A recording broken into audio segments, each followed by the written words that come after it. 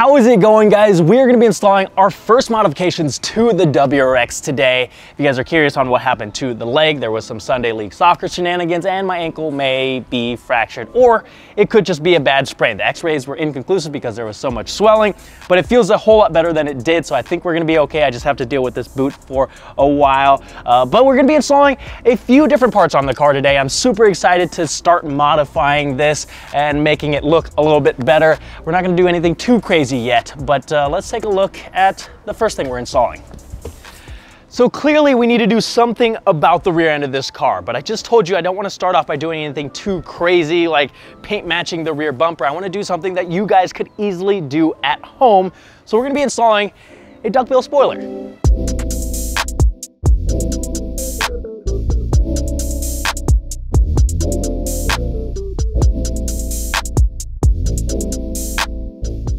This is the Aeroflow Dynamics V730 duckbill spoiler. Now the reason why I went with this particular one is because I think it adds some much needed height to the trunk to help fix the ratio of painted to unpainted surfaces. I also really enjoy the smooth curved lines it adds instead of sharp angular lines, but that's completely subjective. There's a lot of different options out there to choose from. What we're gonna do first is test fit this on the car to make sure it, one, fits properly, and two, to figure out where we need to align it to get the perfect fitment. All right, let's take a look here. Carefully place this on here and pay attention to the alignment.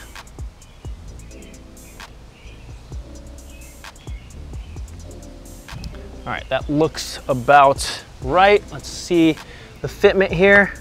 Ooh, that looks pretty damn good. Over here. Yeah, the fitment is looking really good. No huge gaps anywhere, so that's great to see. And I've got sort of a mental picture of where it needs to be. If you're really worried about it, you can put some blue painter's tape down on the edges to make sure it goes where you want it to go. But I think I can do this pretty easily. I'm gonna give the area a quick wipe down.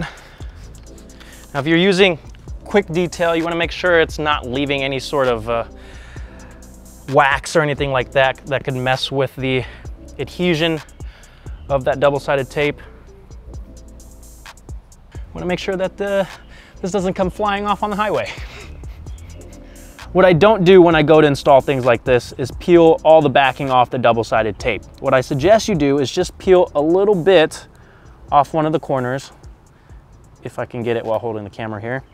And then you kind of just fold it out to an area where you can pull the backing off when you have the piece aligned where you want it. That way, you don't just stick it on there and then it gets stuck where you don't want it, and then you have to pull the whole thing off, and it's just a pain in the butt. So just peel off a little bit and create a tab for yourself to pull the rest off once you have the piece on the car. I kind of fold it over like an ear here, and that way it stays pointed towards the outside and we can pull it once we get this placed on the car. Same thing on this side, just a little bit.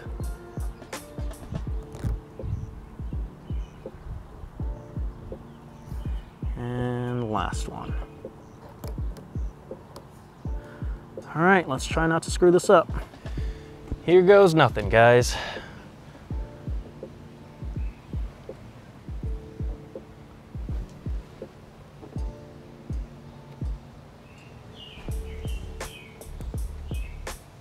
And with just a little bit peeled back, it sticks just enough where it doesn't move once you get it where you want it.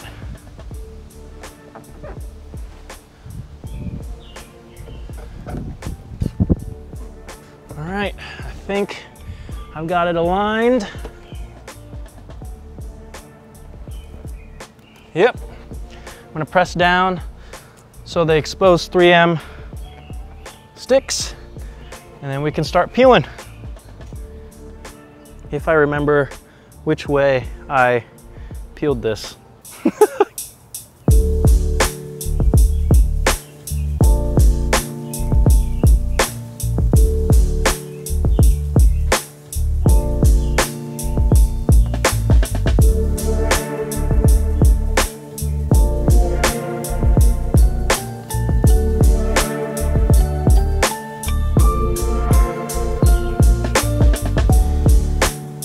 so satisfying.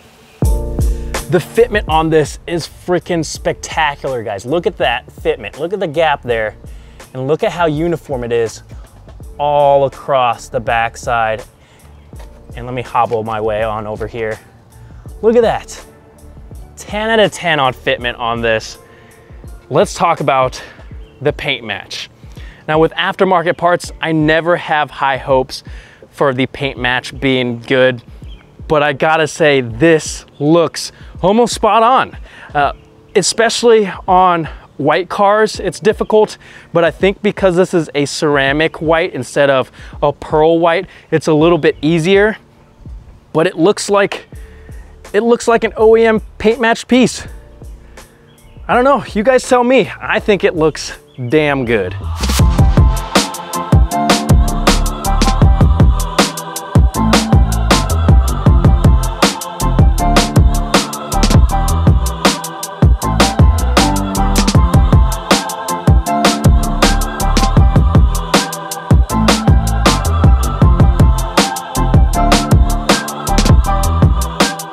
After seeing it on the car, it just reiterates my reasoning. It adds that height to the trunk and makes it so the black plastic of the bumper isn't so overwhelming. Yes, it's a subtle difference, but it's certainly noticeable compared to when there was nothing on the car.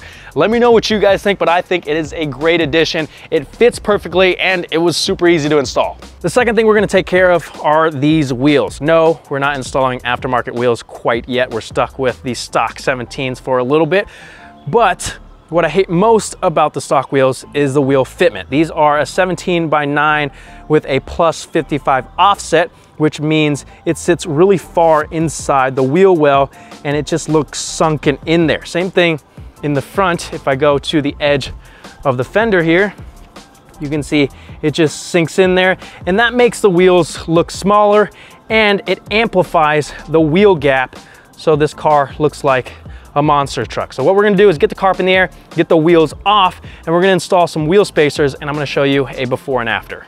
Dang it, guys, I literally just washed the car before filming this video, and of course, a bird decides to disrespect me and show its dominance over me. Ugh. We're gonna start in the rear first because it's easy to get the jack under there. Break these loose. Now I see that there's some OEM wheel locks on here. I've heard some horror stories about that, so hopefully these don't break.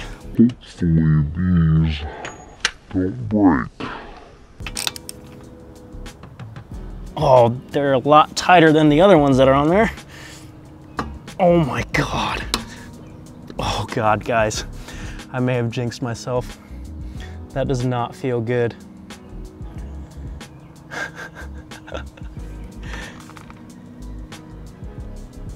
Oh, that genuinely does not feel good. Subaru, why do you do this? That feels so much tighter than the others that I just broke loose. I feel like I'm gonna break this wheel stud. Oh my God.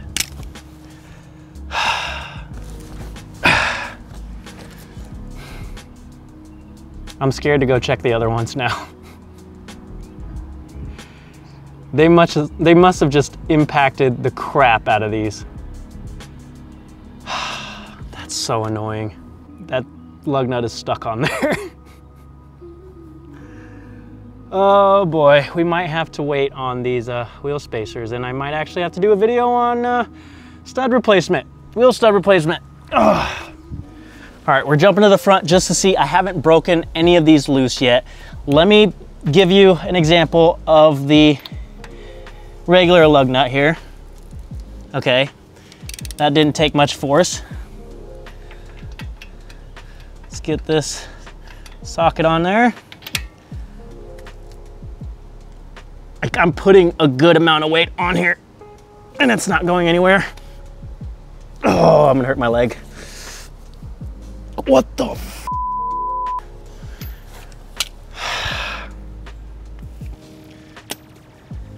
This is why I don't bring my cars to dealerships. Ridiculous. That's so bad. Just for good measure, we're gonna try one more wheel, because if it happens again, it can't just be me, right? So again, regular lug nut, just super easy.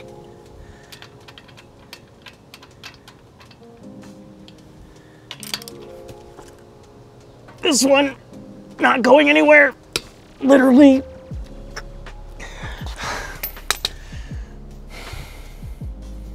It's so over-torqued.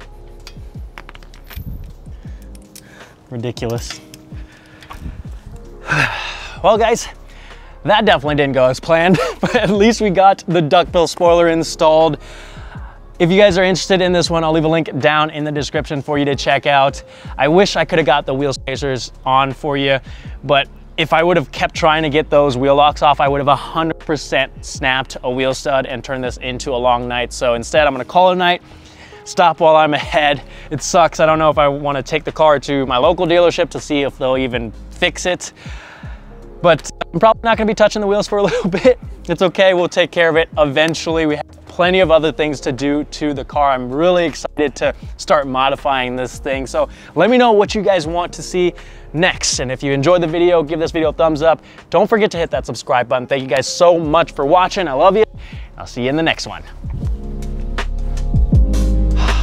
That's so annoying.